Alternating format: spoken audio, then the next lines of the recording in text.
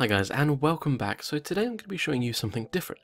Today I'm going to be showing you a tutorial or a tip, as it were, that you can do using Download Station on a Synology NAS. There can be any NAS from a 1-bay all the way up to one of their big enterprise units.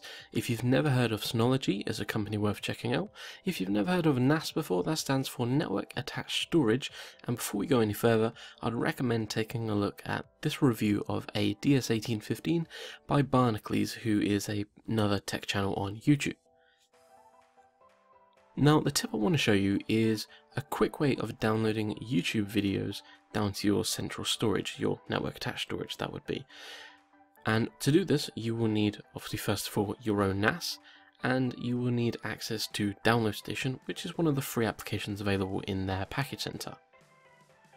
Now, once you've got that, this tip will allow you to download loads and loads and loads of different videos from YouTube at a click of a button, as long as they're in a playlist. That's the key component there, as long as they're in a playlist. Now, what I'll be showing you is basically one of my own playlists I've set up from my own channel. So we are just going to choose, let's say, Photoshop tutorials for this one.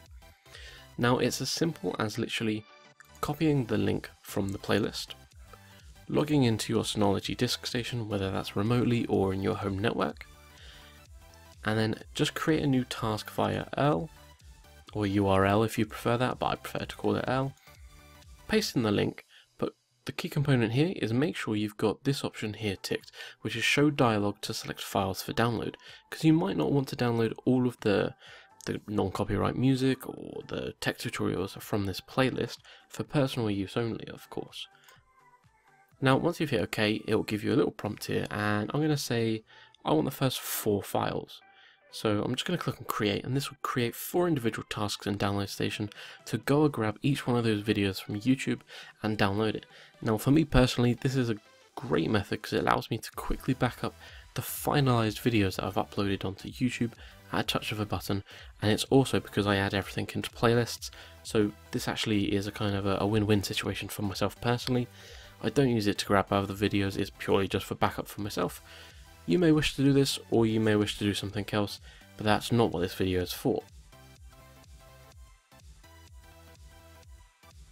So now that the videos are all downloaded from the playlist to my NAS, that basically means that anything within the local network can actually access this. So this could be my laptop, my iPad, my mobile phone, but I've also set up remote access, so I can access this anywhere in the world as long as I've got mobile data.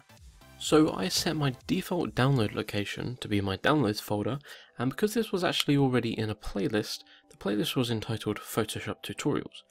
So if I quickly go into File Station, which is a bit like Windows Explorer basically, or Finder on the Mac, you'll see that I've already got a folder here called Photoshop Tutorials. I double click into it, and here I've got the 4 videos that I wanted to download from the playlist.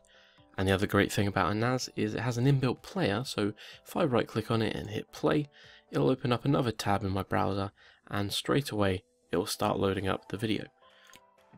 And that's it, guys, that's really all that is to it. So it's that simple. Of course you will need a Synology NAS to do it, but I'll be doing a few more tutorial tips on what you can do with a NAS for media wise, because you can use it to store your TV shows, your DVDs that you've accumulated over years. You can use it for downloads, you can use it for literally sharing it, you can use it as a file server, you can host your own game servers, you can do everything with it. If there's anything specific that you would like me to show you guys, just drop a comment below and let me know. But until next time, thanks for watching.